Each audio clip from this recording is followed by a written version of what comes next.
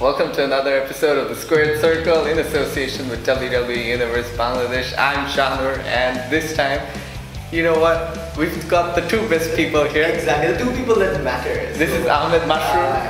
Hi. And he's the admin from WWE UBD. Yeah. And this time, tonight, we're talking about the internet wrestling community known as the IWC. What is it, Mushroom?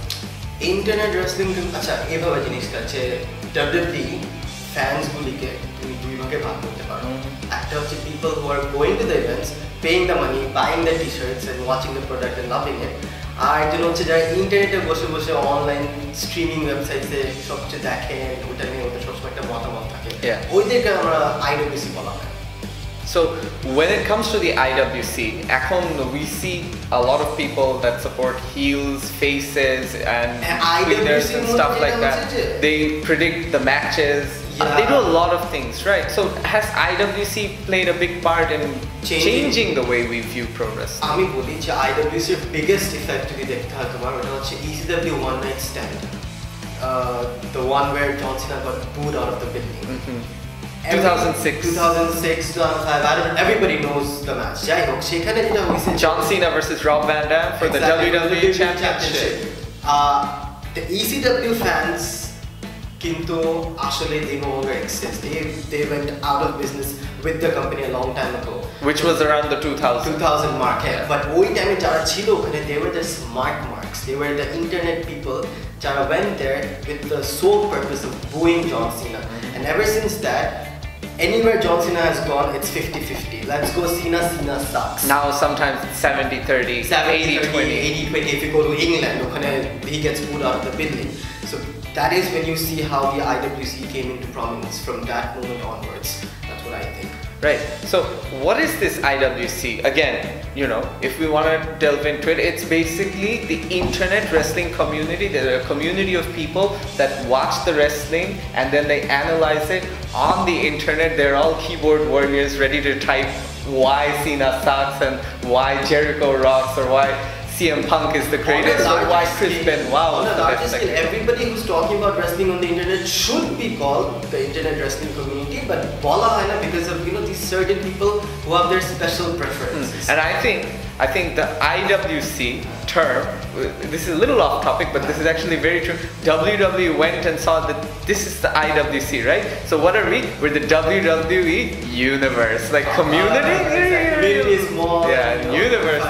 Yeah, exactly. This is Vince's way of saying screw you.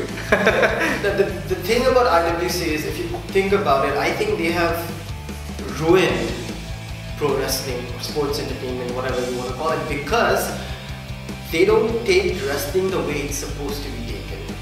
They don't take winners as winners. They think of that person as a person who has been strongly booked. They don't think of John Cena as the 15-time champion. They think of John Cena as a man who has been given the title 15 times. That is not the true essence of pro wrestling. Wouldn't you agree with that? No, I would disagree with that. I would actually say that IWC has added a new dimension to the sport, and we call it sports entertainment these days. But the thing is, you have fans that understand what's going on behind the scenes, and then you have fans that are also just watching the product because they want to see Cena win, Cena defeat the Big Show, or Cena, overcome the odds again. Not everybody analyzes a series. Let's face it, everyone watches Sherlock. Yeah. Right? But how many people don't go behind the scenes? Exactly. But how many people actually understand every nuance of it? A cinematographer will view Sherlock from a different angle than, let's say, a director, or then, let's say, a fan of Sherlock, or then, let's say, someone that's just watching the television series because of the hype. Someone may even be watching it without understanding what Sherlock is talking about, or what half the scene is, just watching it because it looks nice. This is like beating around the bush. What I'm really saying is, if you think of it, let's just cut straight to the chase.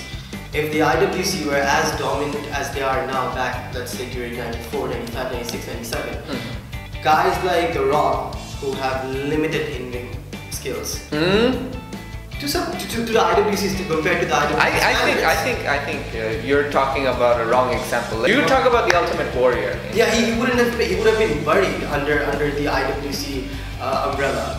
just because he's a 6'5", 300 plus something guy, and he's the steroid guy that IWC don't like. He can't speak on the mic. He can't speak on the mic. He can't wrestle. He can't wrestle. Now that's what I want to ask you, Jay. What's your definition of wrestling? Because I've seen guys like CM Punk and Alberto Del Rio tell that John Cena is one of the best wrestlers in the world. The IWC disagrees with that. Why? What's their definition? Because the IWC doesn't always understand what wrestling is. I think wrestling is a bigger term. You know, like if you want to watch wrestling, go watch amateur wrestling. Yeah, exactly. You know? That's wrestling. Yeah. Would you rather watch two guys beat the hell out of each other, Hurricane Rana, flapjack, and all that? Yeah, you know, like calling everything. Here's a recent example. There was something called Wrestle Kingdom 9 or something. That's a New Japan Pro Wrestling promotion, and the IWC were ecstatic about the match because there were 9 frog splashes in the match.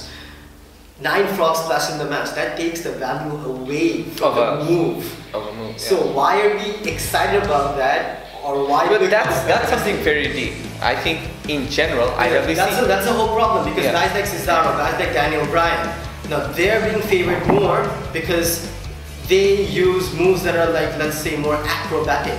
But is acrobatics what wrestling is all about? It's not. It's about the story behind what's happening. You know, someone like Miz wouldn't have main evented WrestleMania because Miz isn't the most acrobatic or athletic, but he can tell a very good story in the ring. That's the whole point. Yeah. IWC don't seem to understand that. And why is Shawn Michaels called, let's say, the showstopper? Because of his storytelling ability. Because of his storytelling ability. He doesn't have the largest moveset. I would have understood if the IWC had a liking for, let's say, technical groundless wrestlers. But the thing is, let me give you 3 examples. You have Daniel Bryan. Okay, he's loved by the IWC, okay, because he's a fantastic in-ring performer. You have Dolph Ziggler, whose wrestling skills are pretty much mediocre. But his selling is amazing, but that's a different thing. That doesn't actually fall into the typical technical wrestler periphery.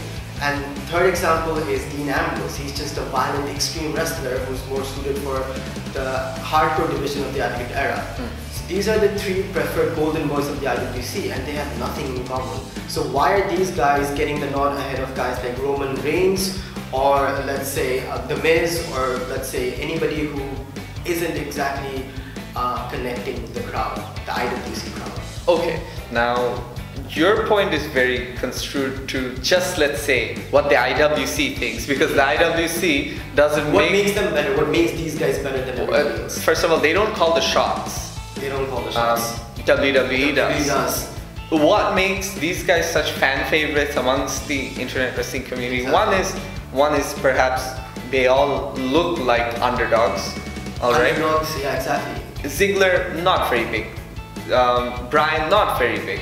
So the thing is, they look like underdogs, and you know they do connect to a certain extent because IWC, most of them, I think they can relate to an underdog. You know, someone that's a keyboard warrior. No offense to anyone. That's a common trait. I can understand that everyone who's an underdog is liked by the IWC. So, exactly.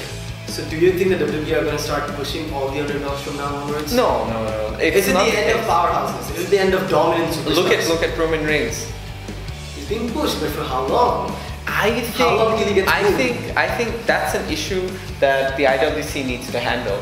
That Roman Reigns just gets booed by, let's say, I see so much hate from WWE exactly. Bangladesh from your group. Yeah, he's called Roman Reigns for no reason. Yeah, dude has the look. Give him some time. He has some impressive set of moves. What would have happened to the Undertaker if you guys were like this? He wouldn't have existed. He would have probably turned into comedy gimmicks. Exactly. So anyways, let us know what you thought. I think we pretty much came to a conclusion that the IWC is important, but it's biased. It is biased, yeah. It's not your wrestling Bible.